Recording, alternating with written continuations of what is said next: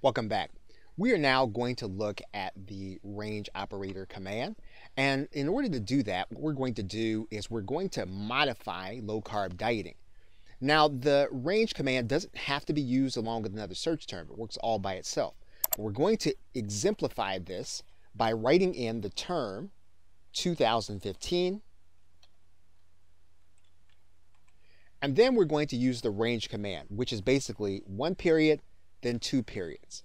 And then we're going to write in here 2017.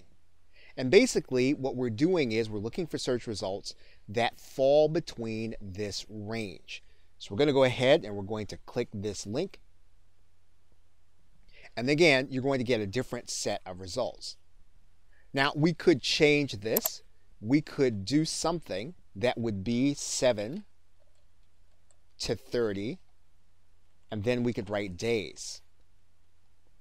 And so you'll get all kinds of ranges, 7, 8, 23, anything numerical to modify your search within this range.